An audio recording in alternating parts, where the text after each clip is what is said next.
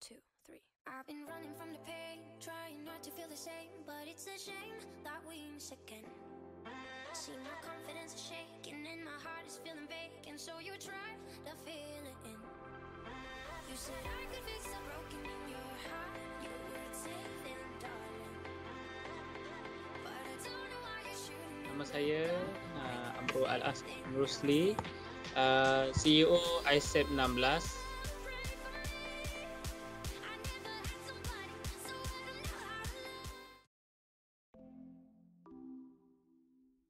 Assalamualaikum and hello everyone. My name is Ahmad Anwarrudin Bin Shahlan with matric number 11ACJ3013. Today I will describe on how I get the news that I have met before for the subject Principle of Journalism.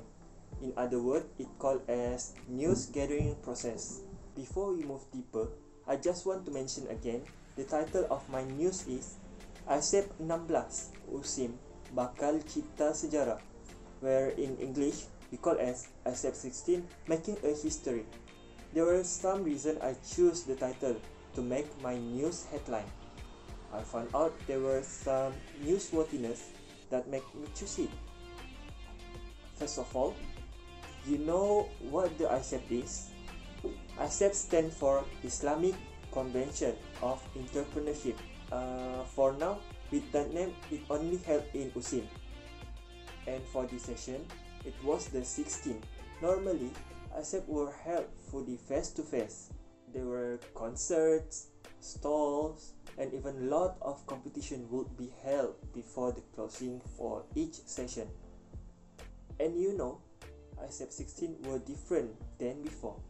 The only ICEP that were held fully online.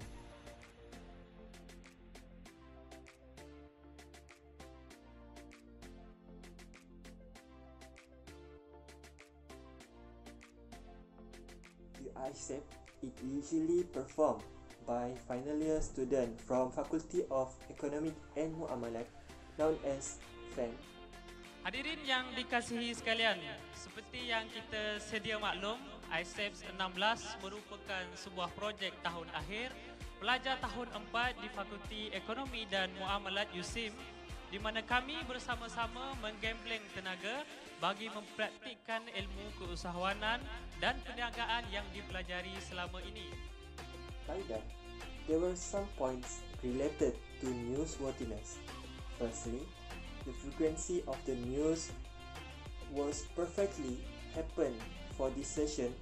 It happened in the pandemic situation, which we known as COVID-19 pandemic. It never happened before, just like the 16, and the only and the first to make history held fully online. Jadi ini adalah kali pertama ICEPs dibuat sepenuhnya secara virtual lah, secara online. Next, it was meaningfulness, and at the same time, it showed the unexpectedness. Even they faced the hard situation to fulfill their event, they successfully through it.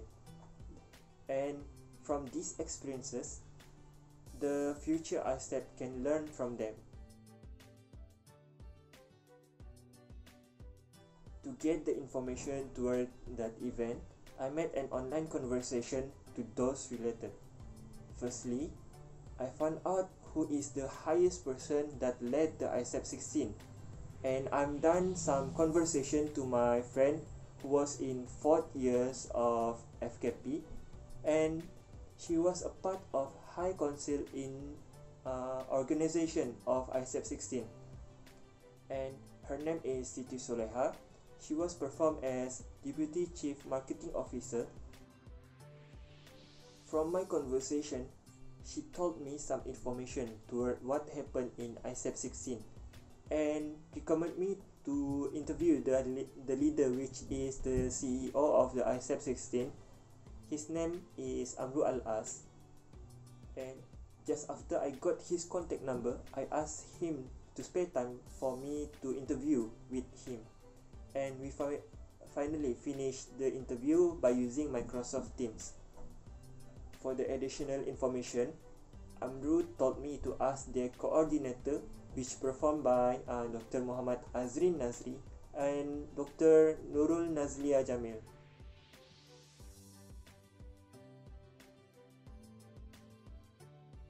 As usual, I will be introduce myself to the coordinator and ask them for spend sometimes with the interview, but unfortunately both of them rejected to perform the interview online because they were too busy to attend the interview at that time.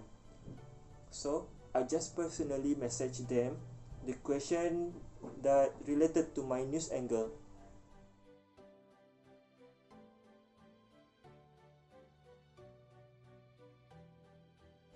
From that, I got 4 sources. By the way, not all of their words have been added to my news story. I need to choose and filter some of their words to fulfill my angle, which more related to ICEPs making a history. In my news story, I'm also asked some question to answer the 5 W's and 1 H. By that, it look more neutral and do not leave any questionnaire to the reader of my news. I think that's all how I get the news. Thank you for listening. I kata dengan lafaz yang mulia, Bismillahirrahmanirrahim, saya merasmikan Majlis Penutup Konvensyen Keusahawanan Islam kali ke-16. Sekian, Assalamualaikum warahmatullahi wabarakatuh.